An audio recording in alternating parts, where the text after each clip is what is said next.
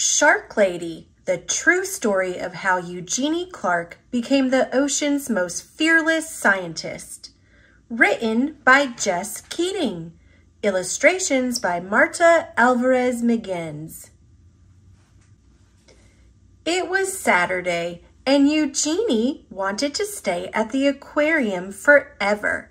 She wanted to smell the damp, salty air and stare at the glittery rainbow of fish. She wanted to keep watching her favorite animals, the sharks. Eugenie pretended she was walking on the bottom of the sea. What would it be like to swim with her sharks? To breathe underwater with gills of her own? More than anything, she wanted to find out.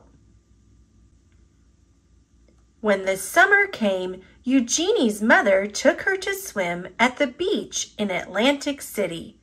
Stuffing sticky gum into her ears to keep the water out, Eugenie dove down, down, down. The salt stung her eyes, but she didn't want to miss a single fish.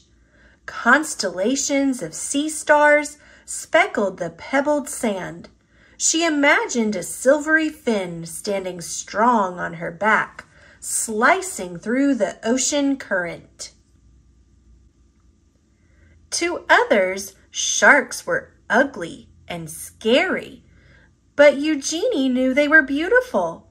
As she glided through the cool water, she wished everyone could see sharks through her eyes.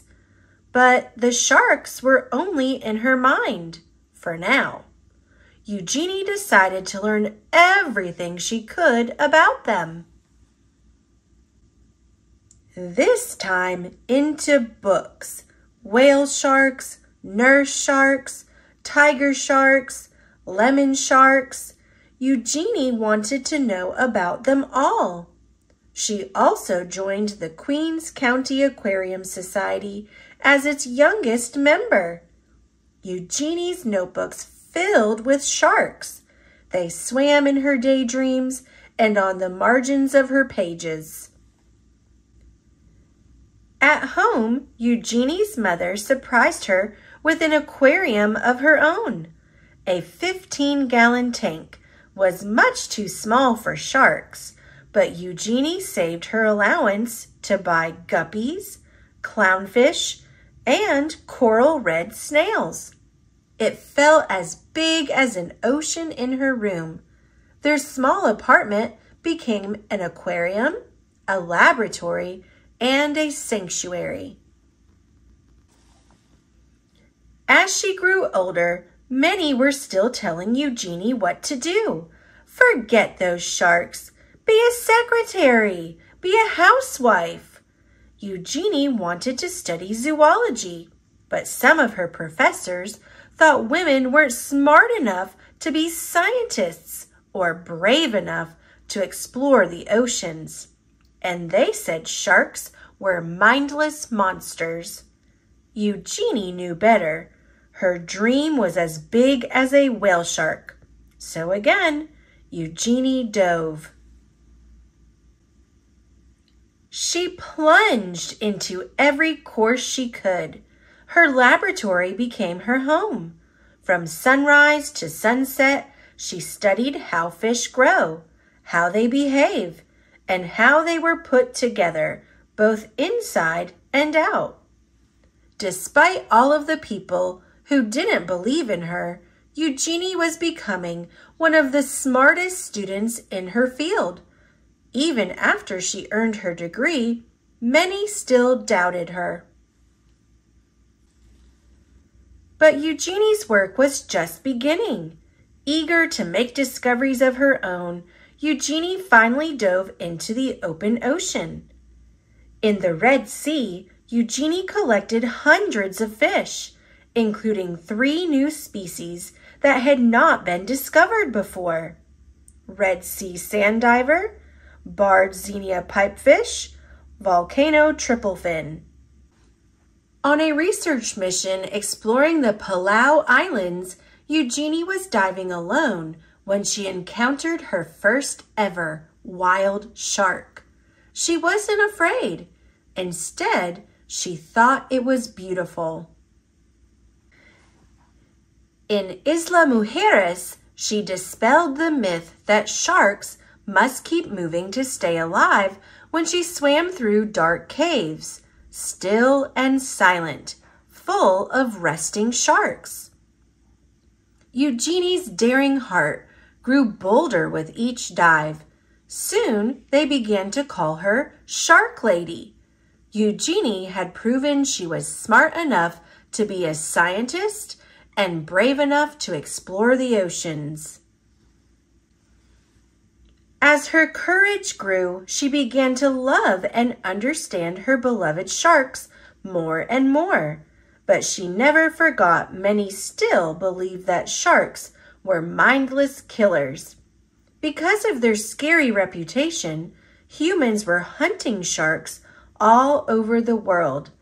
Eugenie knew that sharks weren't stupid or mean. She was determined to prove everyone wrong.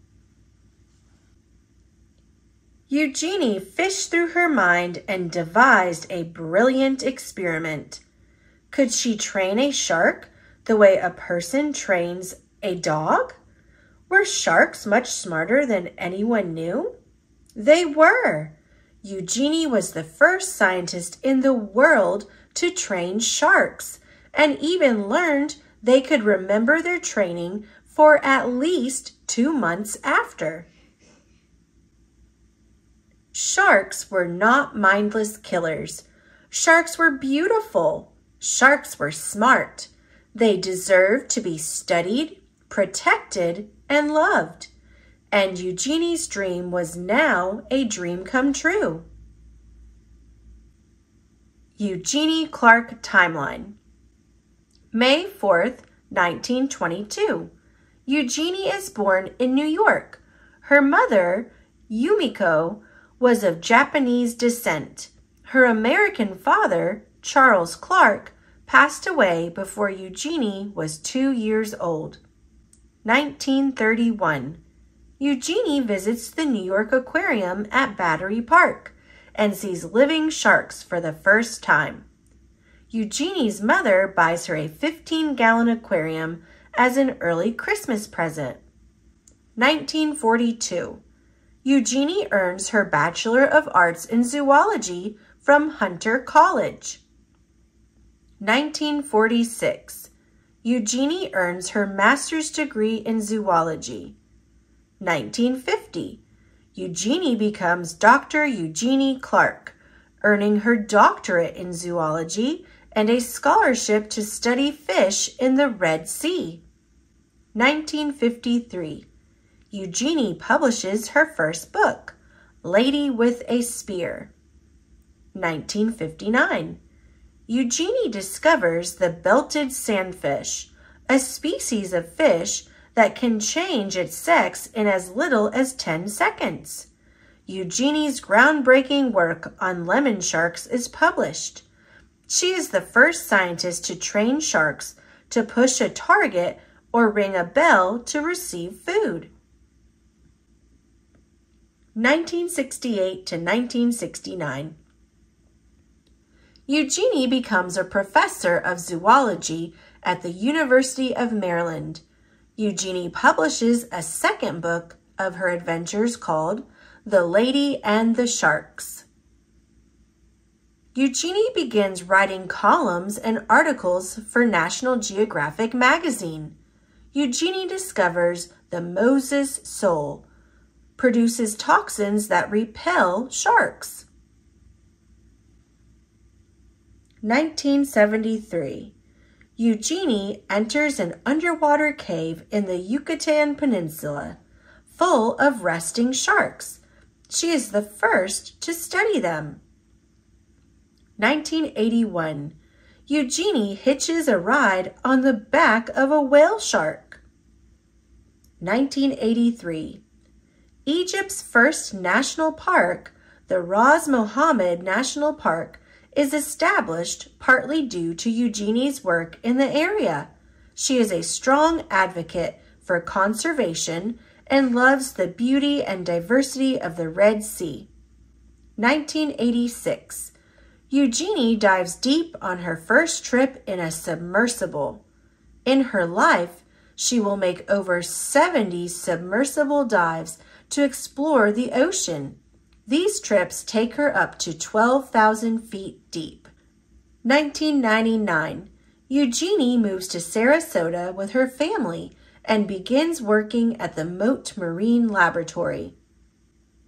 2004.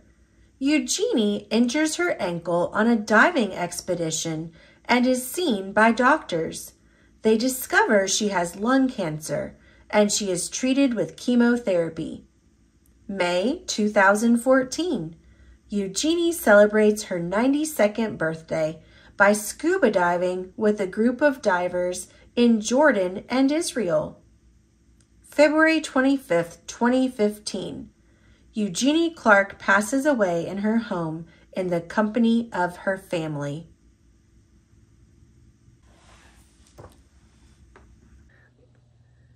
Thanks for watching. Click subscribe. See you later, alligator.